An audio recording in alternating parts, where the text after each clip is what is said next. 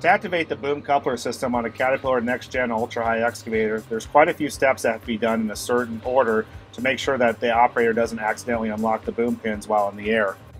The first step is to remove the safety caps on the boom. These safety caps are there just in case the operator would accidentally go through this next procedure with the front in the air. So once the safety caps are removed, the next step is to go in and activate the boom coupler. So we're going to go into our main application menu, go into Settings, find Machine Settings. We're going to scroll down until we find UHD setting. So on this screen, this tells us what front is currently installed and active on the machine. In this case, it's our retrofit or digging boom in the straight position. We need to change this to boom coupler only to activate the boom coupler and hit apply. So now that the boom coupler is active, we can come back to the right-hand control panel and find the boom coupler switch. The first thing we're going to do is put the hydraulic lockout lever into the unlock position and hit this button once. As I hit this button, the green light does not come on. Back on the main screen, a warning pops up asking, is it okay to unlock the boom coupler?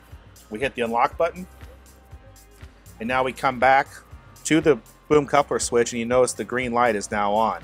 So once I hit this, the boom pins will unlock.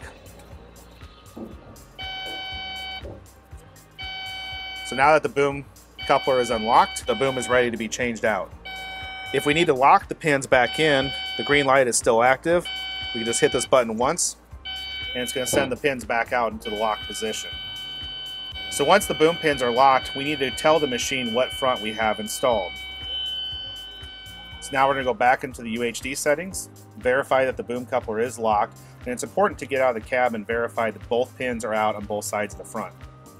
So we hit lock to verify the pins are locked, and now we can change the boom configuration to the current front that we have. So in this case, it's the retrofit straight front.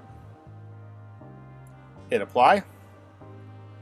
And now that setting is saved, we can shut the machine off, and we need to do about a 2 to 3 minute power cycle with the master off for these settings to take effect.